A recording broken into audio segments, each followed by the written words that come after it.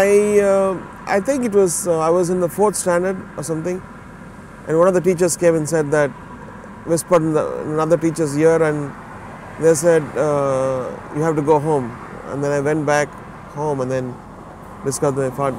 But he was ill for almost 4 years, so our family had got used to, that he was suffering. So in a way, he was relieved of the pain, and by then you almost got, death is something, but still you got, it's a slow process in your mind which you started living with it and says, this is life.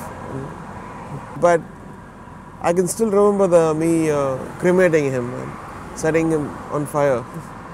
I was as young as 9, and so that's one imagery which, some imagery in your life never goes off.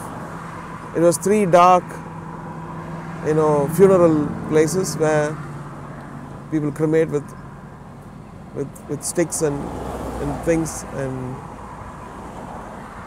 unforgettable. Does this memory still haunt you? It does haunt me, and then it makes you understand life better, because it all happened at the very early stages of my life.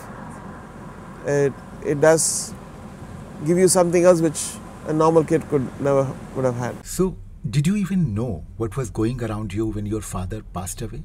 It's a space which I don't want to remember. It's a very dark phase of my life, I would say.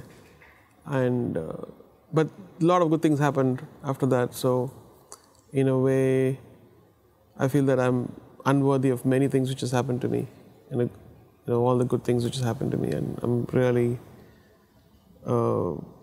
grateful to God and my family and all the people who pray for me.